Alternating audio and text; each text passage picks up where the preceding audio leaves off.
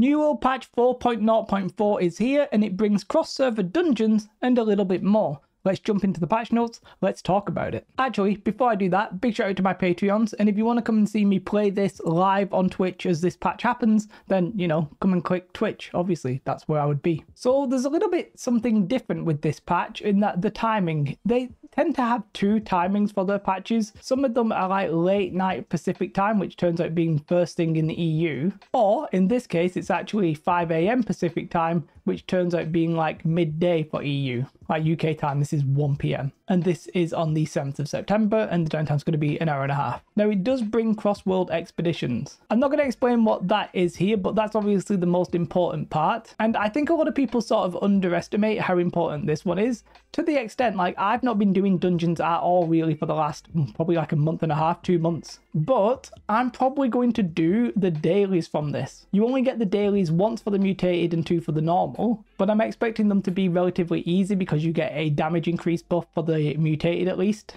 So you'll probably blitz through them for the extra gold.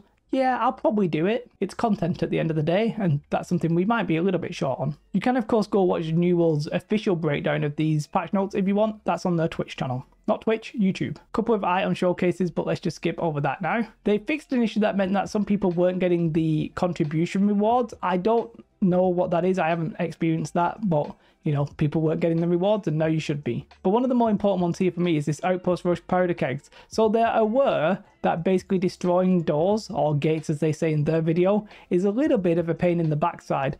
I honestly think that the gates or the doors in middle could just be removed, and I think the experience would be improved.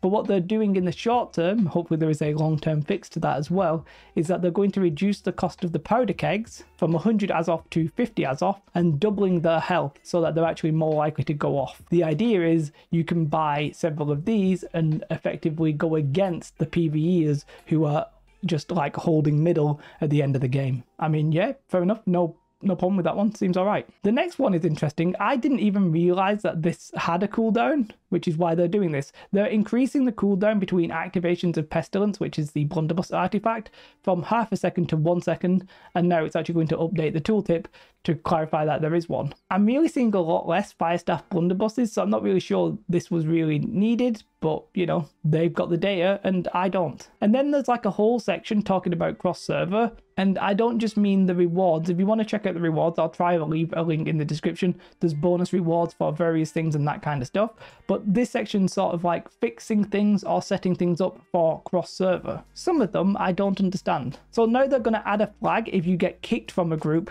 which means that you don't then get the leaver penalty, because it's not really fair. If you get kicked, there's no point, you know, banning you from doing another dungeon for an hour because it wasn't your fault. I mean, it might be your fault. You either might be a bumhole or you might be completely god-awful, running around naked or trolling, but you know, fair enough, makes sense.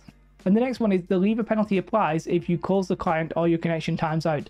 That's obviously what they don't want to happen here, is people just cheesing it by, you know, all F4ing or disconnecting their internet just to avoid the leaver penalty. They've fixed respawn point filtering for Outpost Russian expeditions. I don't think I understand that, nor do I understand the next one. The respawn shrines are now available in cross-world expeditions. Maybe they weren't available in the PTR and now they're available, which I guess would make sense. I don't think I actually did them in the PTR, so yeah, maybe that's it. Expedition counts are now consumed, so your runs will get depleted if you do this cross-server stuff. It's not like they're free runs. And then this next one, I mean, I've literally no idea what it means. Revive counts are now enforced in cross-world expeditions. My mind is a little bit broken. Maybe that's something from the PTR. I don't know. I don't quite understand when you get the deserted penalty. I think either if you've been in long enough, you might not get it. I'm not really 100% sure what this next section is. One thing they are definitely doing though is increasing the amount of mutations. Instead of it being 2 per week, it's going to be 3 per week. And as I was sort of joking about on stream,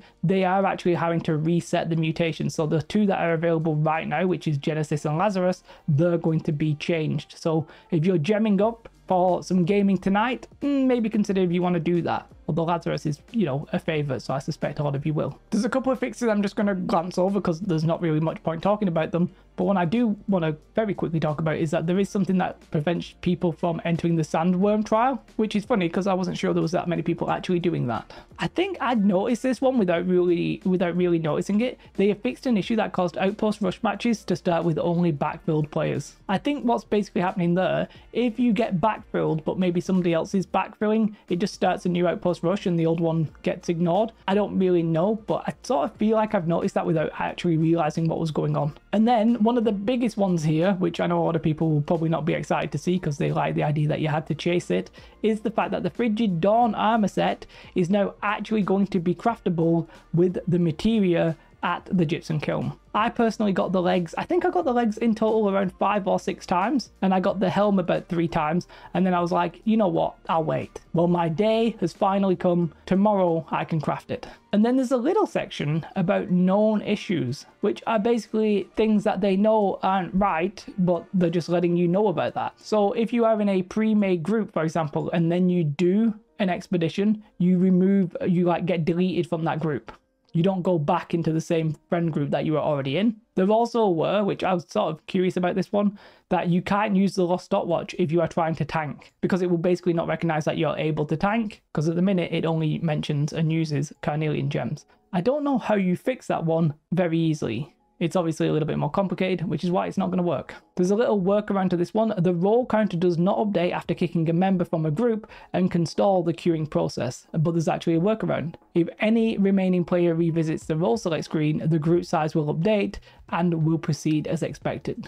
So just keep that one in mind. If you see it, you basically have to go into the roll select screen and then the game will be like, oh, this group needs a player, so let's give them one. Soul trials occasionally show the lobby and matchmaking. To be fair, that was happening to me in Season 4. I actually sort of queued with somebody in the Season 4 PTR. I was in Season 4 live.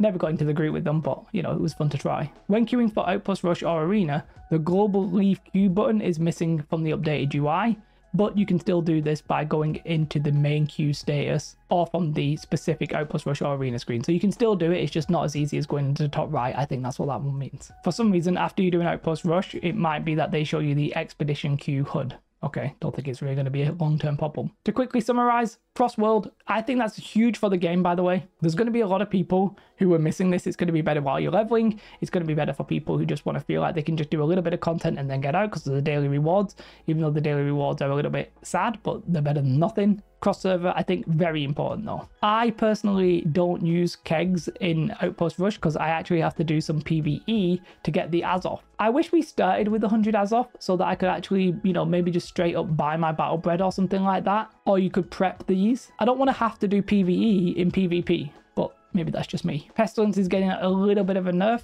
Not really sure that was needed, but there you have it. And then one of the bigger ones is the fact that the Frigid Dawn is coming to the gypsum kiln.